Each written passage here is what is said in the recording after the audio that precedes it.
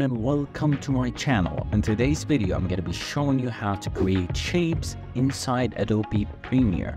So without further ado, let's get started.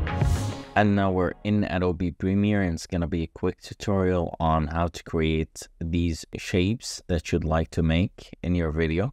And the first thing that we're going to do is to create a new sequence.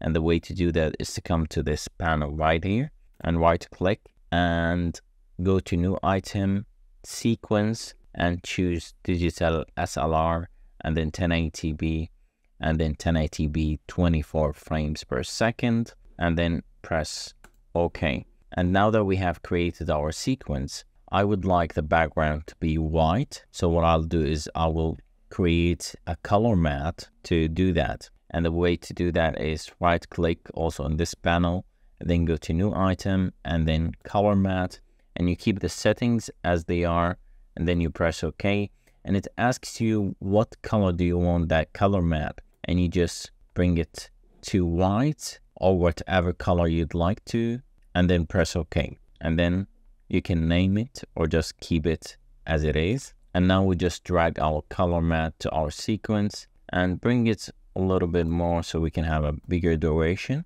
Now that we have our background, what we are going to do is to create some shapes. So you can see in this toolbar, you'll find the shapes bar, which you can click and hold and find all these different shapes that you can create. So let's first try with the rectangle tool.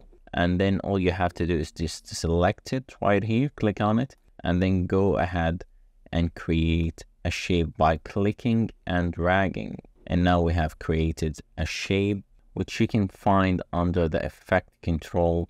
Here we have created, it's called shape 1, and you just press on the arrow right here and you'll have all these adjustments that you can play with.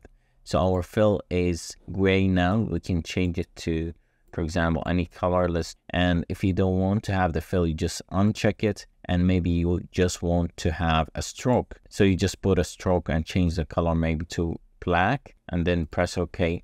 And then you can play with how much stroke do you want in it. And you can here change, do you want it on the outer side, inner, or center. So you can play around with these settings and just find what shape do you want, and that's it. And what we can do is we can also try different shapes. So you click and hold on the shape and then you let go when you want for the ellipse tool, for example, and we can create one.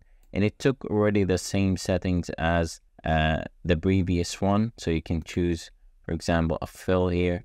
No, we're still here, like we're still on the same shape layer. So you have to undo that and go look for the shape 2. So we have, there's another shape that is here. So you can play with the adjustments right here. And if you want it to be on another layer, so because like these two are on the same layer, so if we unsee, we will unsee both of them.